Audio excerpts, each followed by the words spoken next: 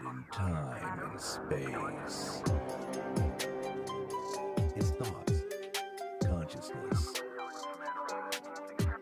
a kind of peace of mind. He experiences himself.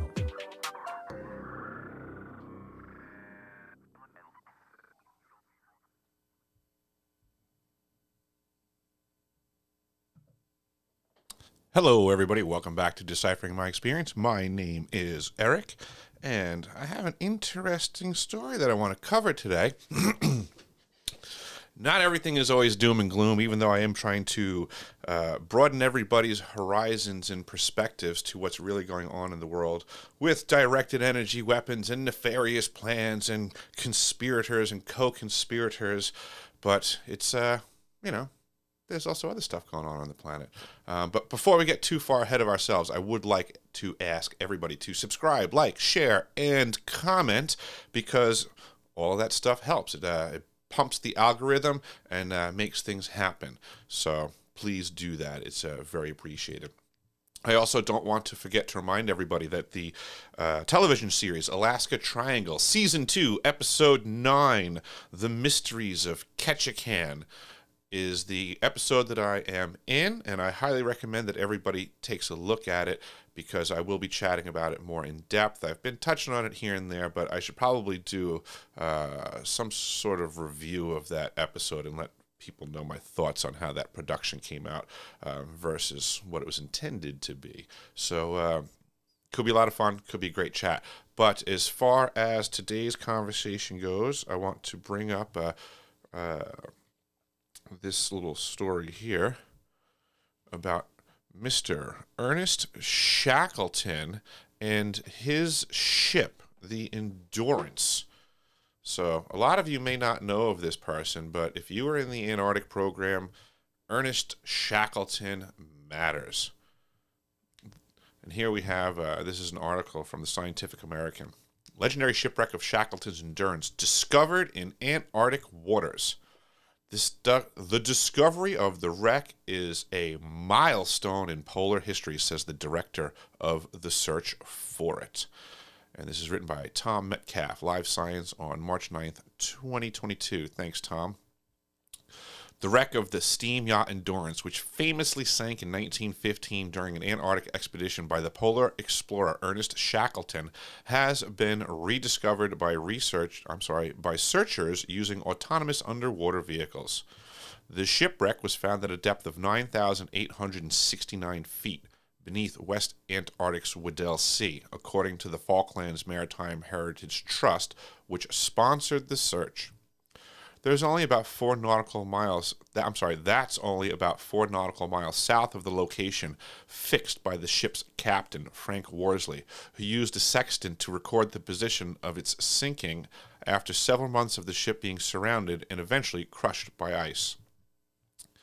This is a milestone in polar history, the search expedition's director, Menson Bound, said in a statement. We are overwhelmed by our good fortune in having located and captured images of Endurance. Shackleton recorded that the ship was crushed by masses of surrounding sea ice in its final weeks, which tipped it over, stove in several planks in the stern, and caused its timbers to groan, crack, and scream. But the nearly found wreck of the Endurance seems remarkably well preserved in spite of its trials. This is by far the finest wooden shipwreck I've ever seen, Bound said. It is upright, well, proud of the seabed, intact, and in a brilliant state of preservation. You can even see the name Endurance arced across the stern. The rediscovery is the culmination of years of searching for the wreck of the Endurance, which became famous partly because of the dramatic photographs of its sinking and the astonishing journey of survival that followed. But the wreck is located only a few hundred miles from the coast of Antarctica. The region is often completely covered with sea ice, which has forced previous search efforts to turn back. A team of searchers on board the South African polar research vessel Agulhas II finally located the wreck on Saturday, March 5th, by coincidence, the 100th anniversary of Ernest Shackleton's funeral in 1922. That's pretty coincidental. We have successfully completed the world's most difficult shipwreck search, battling constantly shifting sea ice, blizzards, and temperatures dropping down to minus 18 degrees Celsius, minus zero point 0.4 Fahrenheit. That's nothing. The search expedition's leader, John Sears, told BBC News, "We have achieved what many people said was impossible." The wreck of the Endurance was found by a Saab Sabertooth hybrid underwater vehicle controlled by operators on the Agulhas 2. The robotic vehicles can operate both on a tether or autonomously, as they did on the latest search. A lot of folks searching in the water lately. After more than 2 weeks of searching a predefined search area based on Worsley's original sextant fixes, Agulhas 2 spotted the wreck, according to the FMHT. The FMHT notes that the wreck is protected as a historic site and monument under the Antarctic Treaty and said it would not be touched or disturbed in any way while it's being surveyed from the Agulhas 2. Well, I guess the whole world will just have to trust them on that because that's what they said, huh? The search expedition has been fortunate with conditions in the Weddell Sea, which can be notoriously icebound. Last month saw the lowest extent of Antarctic sea ice recorded during the satellite era, which stretches back to the 1970s, the BBC reported. You know, it's just making me think of that last paragraph. According to the Antarctic Treaty, the ship on site says it won't be touched. Everybody talks about all the protections that Antarctica has. The protection is a piece of paper. Nobody's stopping anybody from doing anything. It's such shenanigans. Back to the article. Shackleton used Endurance on his third of 4 expeditions to Antarctica. He had visited the frozen southern continent twice before, from 1901 to 1903, as a subordinate of the polar explorer Robert Falcon Scott, during which time he took part in the first hot air balloon flight from Antarctica, and then from 1907 until 1909, when his team reached the estimated location of the South Magnetic Pole. A team led by Norwegian explorer Roald Amundsen was the first to reach the geographic South Pole on December 14th, 1911, a few weeks ahead of a team led by Scott, which ended in tragedy.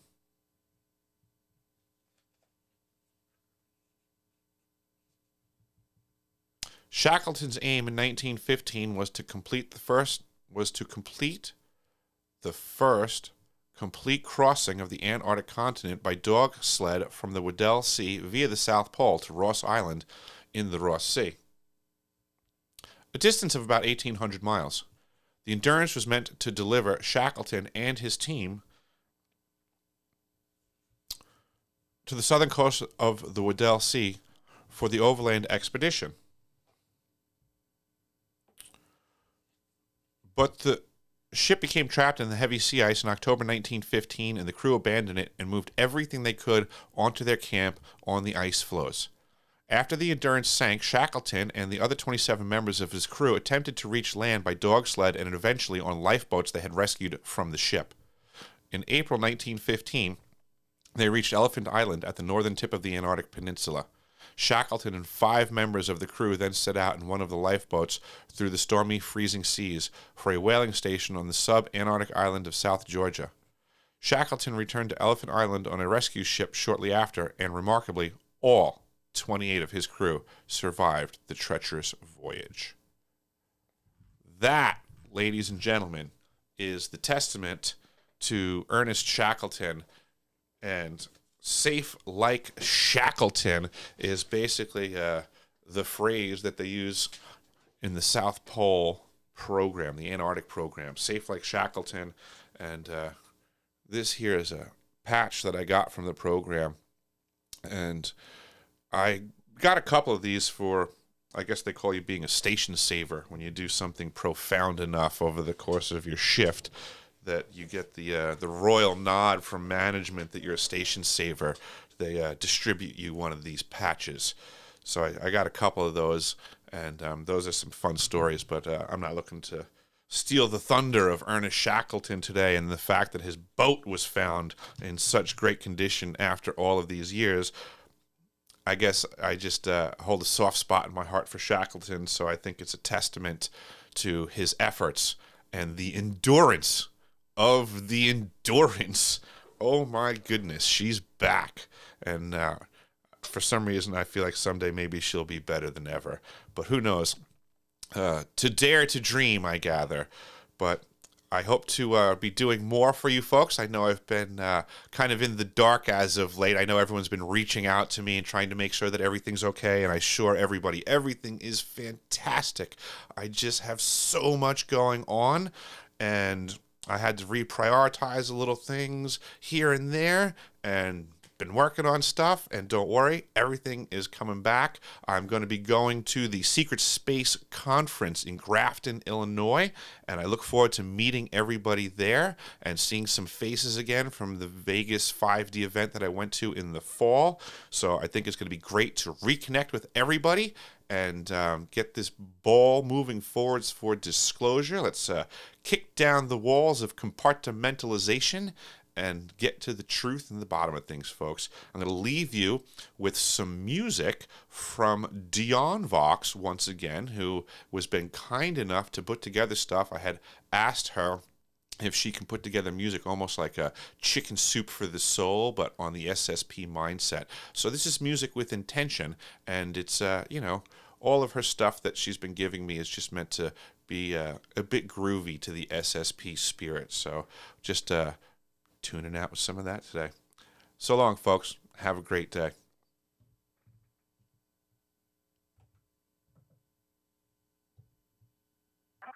Throwing stolen money everywhere. In time and space. His thoughts, consciousness, a kind of peace of mind. He experiences himself.